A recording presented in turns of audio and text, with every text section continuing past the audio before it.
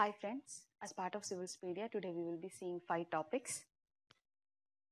Under the prelims topics, we will be seeing Satluj-Yamuna Link Canal, then the Salicornia crop, and Kaleshwaram project. Under the editorial discussions, we will be seeing Sunlight and Shadow, a recent article on the amendments to RTA Act, and then the Protection of Children from Sexual Offences Act 2012.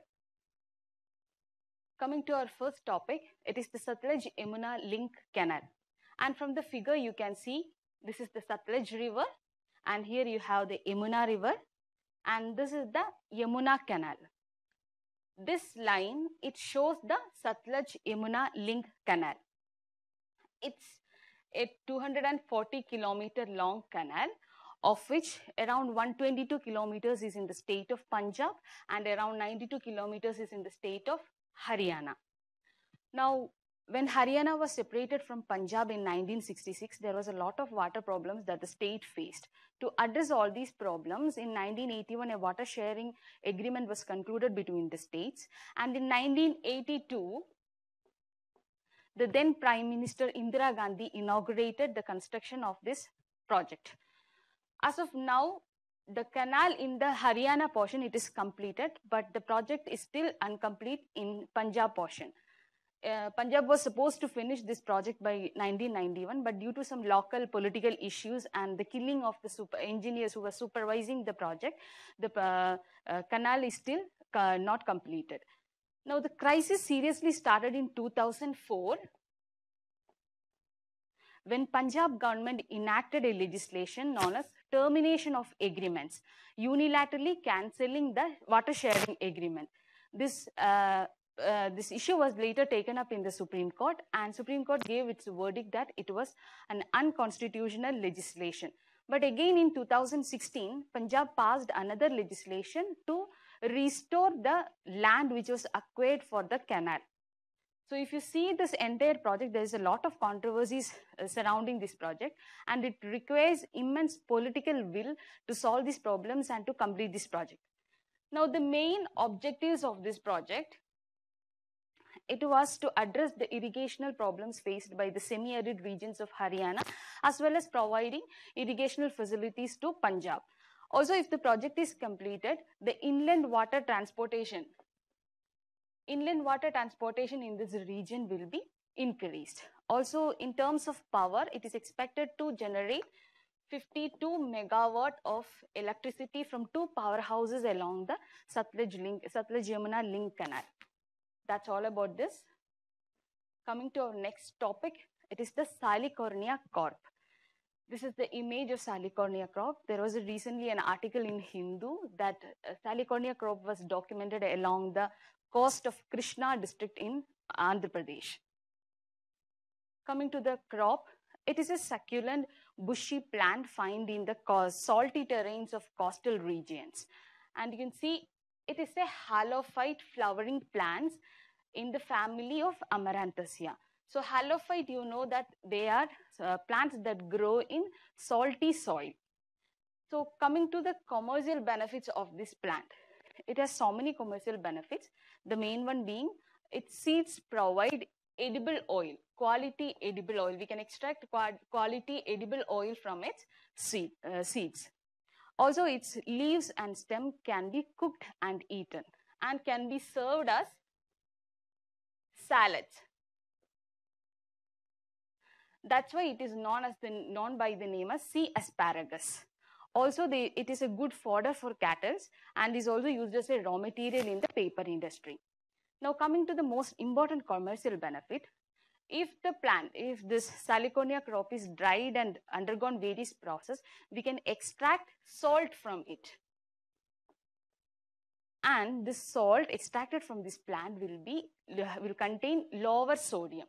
So it will have a lower sodium content.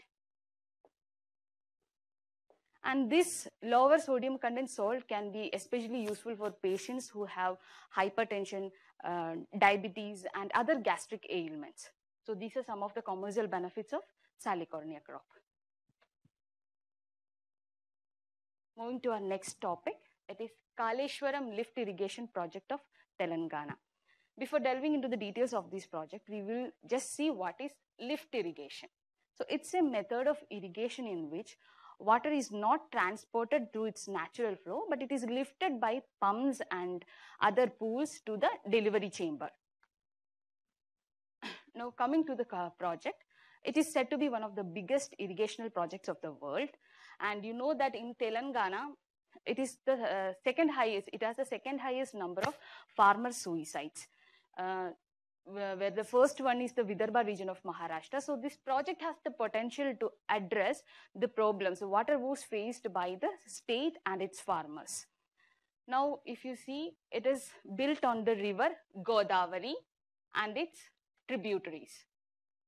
From Prelims perspective, you have to know the tributaries of Godavari, both left and right bank tributaries. Now, coming to the unique features of this project, it is one of the costliest irrigation project ever undertaken by a state in our country. Also, this project covers the entire Telangana state. And apart from providing irrigational benefits, it will provide drinking water to so many cities and towns along this project, and also water to industries in many parts of the state.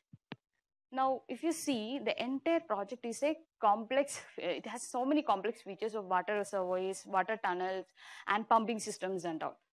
And it has a capacity to store water of around 148 MCT and can lift at least 2 MCT of water every day. So if you see, 1 MCT, it is equal to 28.3 billion liters of water. So this is a massive amount of water. To lift this much water every day, you need an efficient pumping system. And this project has one of the biggest underground pumping station. And it uses one of the highest capacity of pumps to pump this much water. So these are some of the features of Kaleshwaram lift irrigation project. Moving to our next topic, sunlight and shadow. This was a recent article in the Hindu newspaper about the amendments to the RTI Act. We will see what is the RTI Act, then the Central Information Commission, what are the proposed amendments. So coming to the RTI Act, you know, it was enacted in 2005. This act provides the right to information to the citizens. That means the citizens can access information which is under the control of a public authority. And the main objective of this act was to empower the citizens by informing them what the government is doing.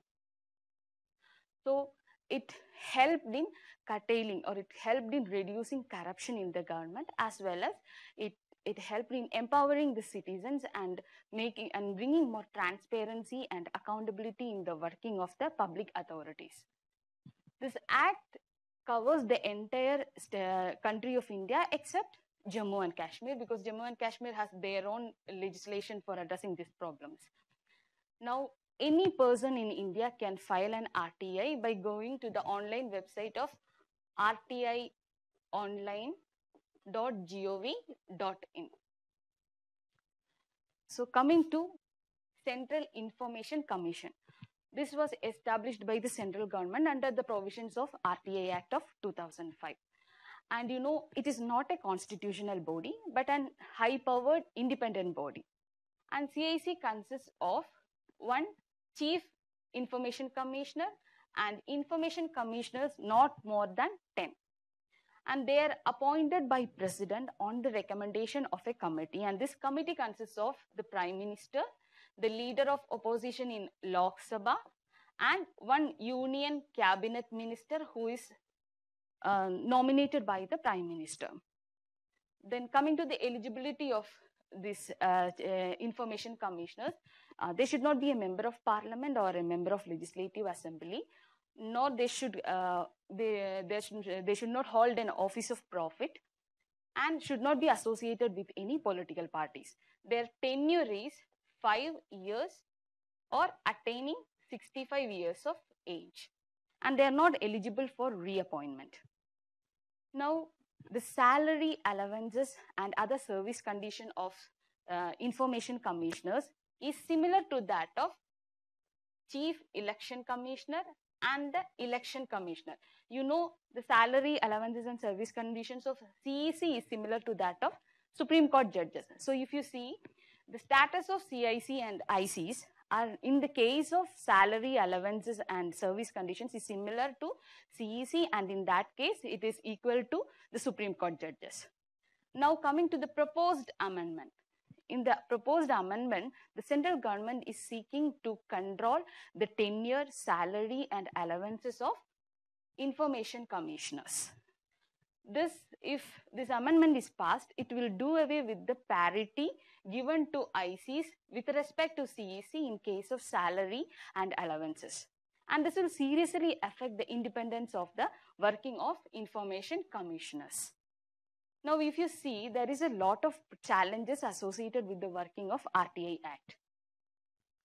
Like, there is a lack of manpower, a lot of vacancies are to be filled, and then piling up of appeals in information commissions, and then the Section 4. Section 4 of RTI Act envisage that the public authorities, the public departments, they publish the information regarding the office on suo motu. In such cases, if the information is published on their own, there is no need for the citizens to file an RTI application. But mostly the public authorities does not comply to this section.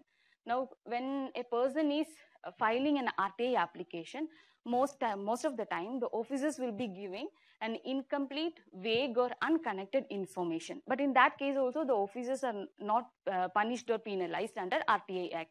So these are some of the major lacunae in the working of RTI Act. So if an amendment is brought, it should address these serious challenges.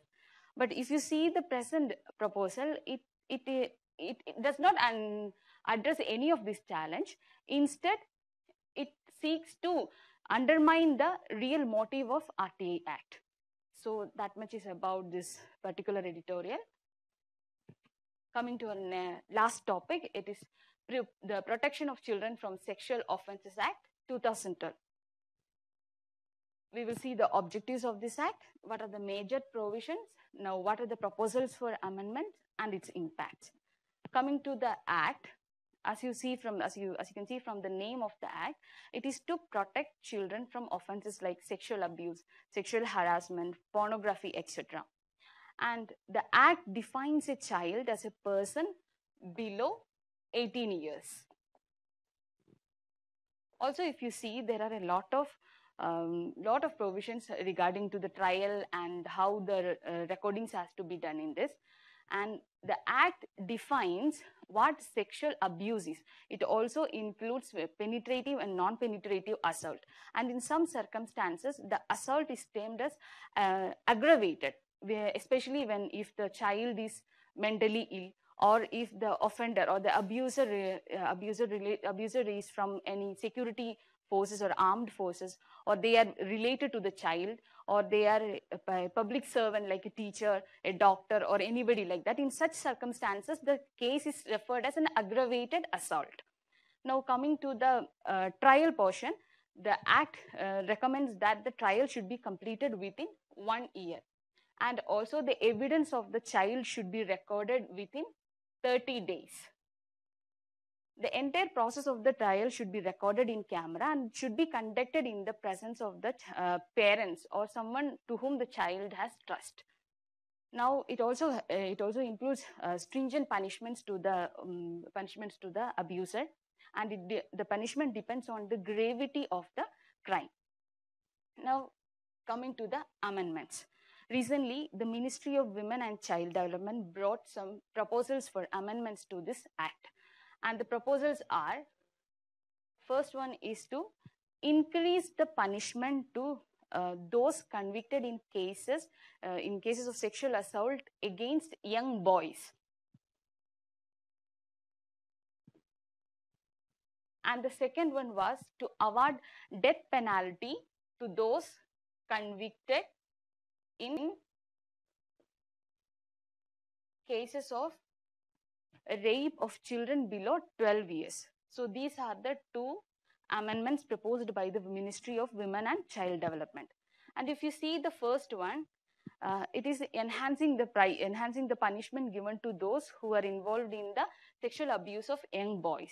This brings a gender neutrality to the law.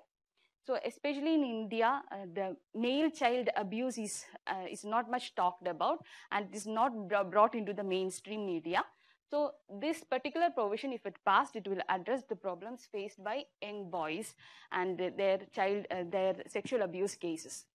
Now coming to the death penalty, it is not sure whether this awarding death penalty will act as a deterrent deterrent against the sexual offenses. But if you see, now the punishment for rape and murder has become the same. So it may become, in the future, it may become a problem for the victims, because it is the testimony of the victim that serves as the biggest evidence against the offender. So there is a chance that they may be murdered by the offender. So these are the amendments. And now if you see this act, if you see the entire act, it has some pious goals and it considers the welfare of the children. But along with such stringent punishment, we have to take several steps to address the problem of rape culture in our country. So steps like age appropriate sex education at all levels, then taking advertisement campaigns about sexual abuse, talking about or stimulating conversations about gender bias in daily life. And then there should be a concerted effort to change the way the society raises its sons and daughters. So by bringing all these things and having such a law, we can address the problem of rape culture in our country. So that is all about today's topics. Thank you for your time.